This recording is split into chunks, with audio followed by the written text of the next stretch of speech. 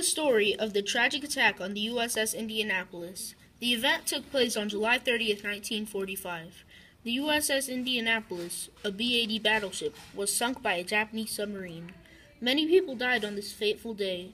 There were about 1,196 people aboard the ship when it sailed, but only 316 people made it off the ship and safely out of the waters.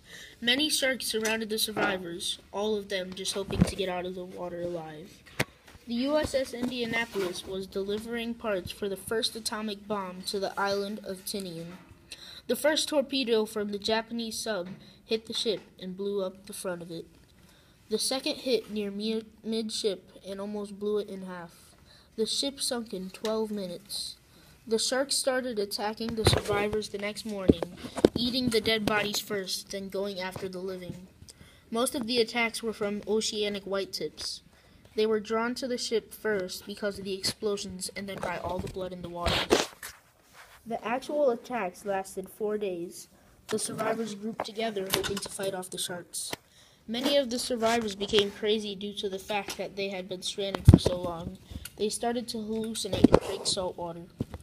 The sailors who weren't bleeding tried to separate themselves from those who were.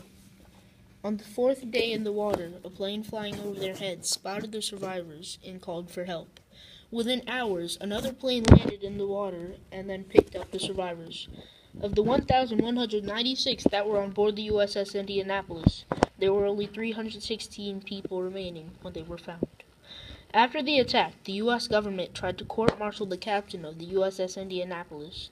They tried to do that because he did not try to use any evasive maneuvers.